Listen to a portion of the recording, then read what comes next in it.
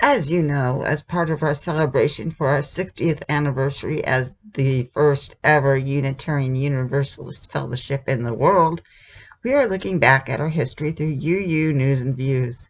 We have watched attendance and enthusiasm grow, and the need for a larger facility was beginning to be obvious. In April 1967, there were 2 candidates for every position on the annual meeting ballot. In May 1967, the teenagers who met in members' homes because there was no space for them on the campus donated 20 pounds of pennies to seed a building fund.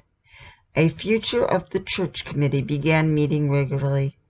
Lest you think these were not authentic Unitarian Universalists, there was a call from the Religious Education RE folks for donations of turtle shells to make turtle shakers.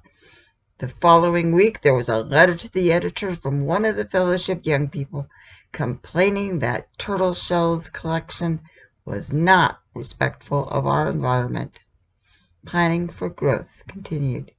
We will be continuing to provide these tidbits throughout the weeks toward our big celebration on May 23rd. Stay tuned. Peace out and keep those vibes high.